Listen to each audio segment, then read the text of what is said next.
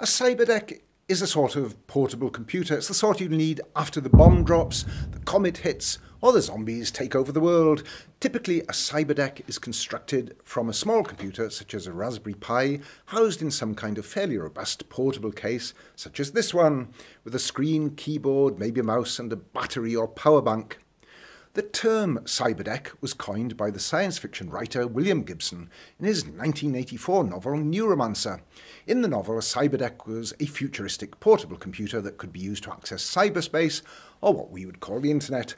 Though whether the internet will still function after the bomb, the comet and the zombies arrive, well, that's debatable.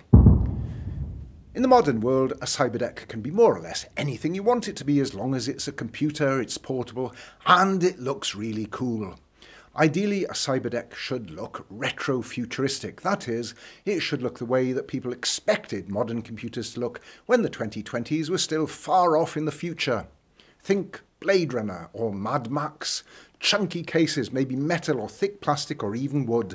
The addition of knobs, dials, flashing lights and buttons is optional, but highly desirable. Cyberdecks are usually homemade rather than bought to order. The availability of 3D printers now makes it easier to make component parts to fit together into a carrying case. If you want to make your own cyberdeck, you can find plans and tutorials online, or you can just do your own thing. Get a Raspberry Pi, a keyboard and a screen, then let your imagination get to work on how to put them all together.